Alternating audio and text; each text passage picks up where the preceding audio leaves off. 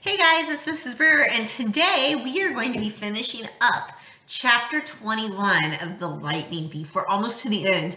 When we left off yesterday, we were to the point that Percy had been in the throne room on Olympus with Zeus and Poseidon, and Zeus had just left to go purify his master bolt. So, let's see what's going to happen next. Here we go. Thunder shook the palace. With a blinding flash of lightning, Zeus was gone. I was in the throne room, alone, with my father. Your uncle, Poseidon said, has always had a flair for the dramatic exits. I think he would have done well as the god of theater. An uncomfortable silence. Sir, I said, what was in the pit? Poseidon regarded me. Have you not guessed?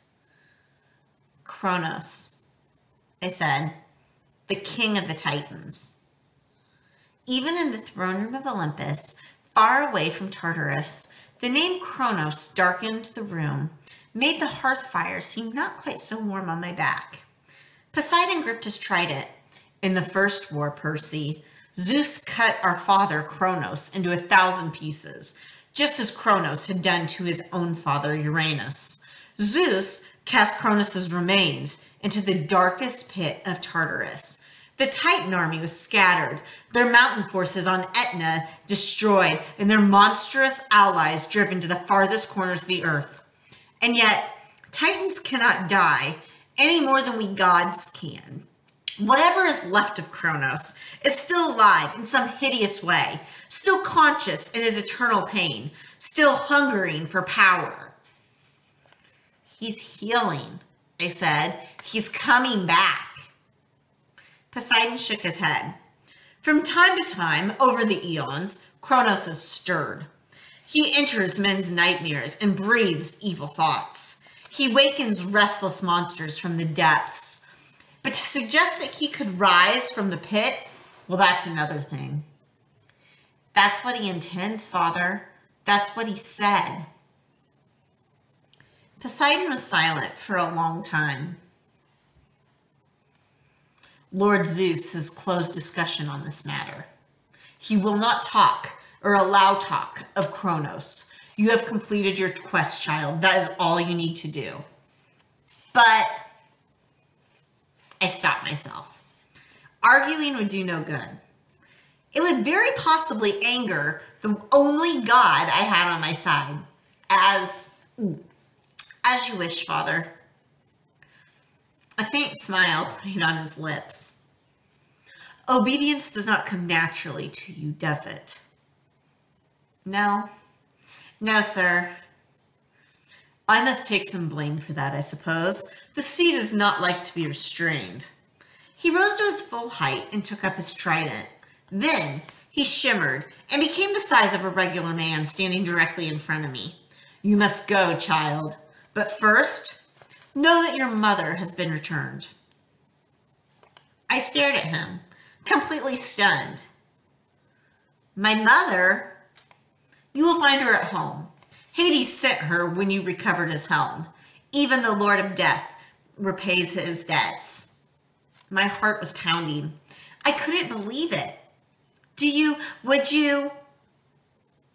I wanted to ask Poseidon if he would come with me to see her. But then I realized that was really ridiculous. I imagined loading up the god of the sea into a taxi and taking him to the Upper East Side. If he'd wanted to see my mom all those years, he would have. And then, well, there was smelly Gabe to think about. Poseidon's eyes took on a little sadness. When you return home, Percy, you must make an important choice. You will find a package waiting for you in your room. A package? You will understand when you see it. No one can choose your path, Percy. You must decide. I nodded, although I had no idea what he was really talking about. Your mother is a queen among women, Poseidon said wistfully. I had not met such a mortal woman in 1,000 years. Still, I'm sorry you were born, child. I have brought you a hero's fate, And a hero's fate is never happy. It is never anything but tragic. I tried not to feel hurt. Here is my own dad telling me he was sorry that I'd been born. I don't mind, Father. Not yet, perhaps. Not yet. But it was an unforgivable mistake on my part. I'll leave you then. I bowed awkwardly. I won't bother you again. I was 5 steps away when he called, Perseus. I turned. There was a different light in his eyes, a fiery kind of pride. You did well, Perseus. Do not misunderstand me. Whatever else you do, know that you are mine. You are a true son of the sea god. As I walked back through the city of the gods, conversations stopped. The muses paused their concert. People and satyrs and naiads all turned towards me, their faces filled with respect and gratitude. And as I passed, they knelt, like I was some sort of hero. 15 minutes later, still in a trance, I was back on the streets of Manhattan. I caught a taxi to my mom's apartment, rang the doorbell, and there she was. My beautiful mother, smelling of peppermint and licorice, the weary and worry evaporating from her face as soon as she saw me. Percy, oh my goodness. Oh my baby. She crushed the air right out of me. We stood in the hallway as she cried and ran her hands through my hair. Okay, I'll admit it. My eyes were a little misty too. I was shaking because, I was so relieved to see her. She told me she'd just appeared at the apartment that morning, scaring Gabe half out of his wits. She didn't remember anything since the Minotaur and couldn't believe it when Gabe told her I was a wanted criminal traveling across the country blowing up national monuments. She'd been going out of her mind with worry all day because she hadn't heard the news. Gabe had forced her to go into work, saying she had a month and a half salary to make up. She better get started right now. I swallowed back my anger and told her my own story. I tried to make it sound less scary than it had been, but that wasn't easy. I was just getting to the fight with Ares when Gabe's voice interrupted from the living room. Sally, that meatloaf done yet or what? She closed her eyes. He isn't going to be happy to see you, Percy. The store got 500,000 phone calls today from Los Angeles. Something about free appliances? Oh, yeah, about that. She managed a weak smile. Please don't make him any angrier, okay? Come on. In the month that we'd been gone, the apartment had turned into Gabe land. Garbage was ankle deep, disgusting, on the carpet. The sofa had been reupholstered and soda cans. Dirty socks and underwear, nasty, hung off the lampshades. Gabe and his 3 big goony friends were playing poker at the table. When Gabe saw me, his cigar dropped out of his mouth. His face got redder than lava. You got the nerve to come here, little punk. I got the police. He's not a fugitive after all, my mom interjected. Isn't that wonderful, Gabe? Gabe looked back and forth between us. He didn't seem to think my homecoming was so wonderful. Bad enough I had to give back your life insurance, he said. Give me the phone, I'm calling the cops. Gabe, no. He raised his eyebrows. Did you just say no? You still think I'm going to put up with this punk again? I could still press charges on him for wrecking my Camaro. But he raised his hand, and my mother flinched. For the first time, I realized something. Gabe had hit my mom. I didn't know when or how much, but I was sure he'd done it. Maybe it had been going on for years when I wasn't around. A balloon of anger started expanding in my chest. I came towards Gabe, instinctively taking my pen out of my pocket. He just laughed. What, punk? You gonna write on me? You touch me and you're going to jail forever, you understand? Hey, Gabe. His friend Eddie interrupted. He's just a kid. Gabe looked at him resentfully and mimicked, "Just a kid." His other friends laughed like idiots. "I'll be nice to you, punk." Gabe showed me his tobacco-stained teeth. "I'll give you 5 minutes to get your stuff and get out. After that, I'm calling the cops." "Gabe," my mom pleaded. "He ran away." Gabe said, "Let him stay on." I was itching to uncap Riptide, but even if I did, the blade wouldn't hurt humans. And Gabe, even by the loosest definition, was completely human. My mother took my arm. "Please, Percy, come on, we'll go to your room." I let her pull me away, my hands still shaking with rage. My room had been completely filled with Gabe's junk. There were stacks of used car batteries, a rotting bouquet of sympathy flowers with a card from somebody who'd seen his Barbara Walters interview. "Gabe is just upset, honey," my mom said. "I'll talk to him later. I'm sure it'll work out." "Mom, it'll never work out. Not as long as Gabe is here." She wrung her hands nervously. I'll take you to work with me for the rest of the summer. In the fall, maybe there's another boarding school." "Mom." She lowered her eyes. "Trying, Percy. I need some time." A package appeared on my bed. At least, I could have sworn it wasn't there a minute ago. It was a battered cardboard box, about the right size to fit a basketball. The address on the mailing slip was in my own handwriting. The Gods, Mount Olympus, 600th floor, Empire State Building, New York, New York. With best wishes, Percy Jackson. Do you remember what's in this box? I think I do. Over the top, in black marker and a man's clear bold print, was the address of our apartment with the words, "Return to sender." Suddenly, I understood what Poseidon had told me on Olympus. A package. A decision. Whatever else you do, know that you are mine.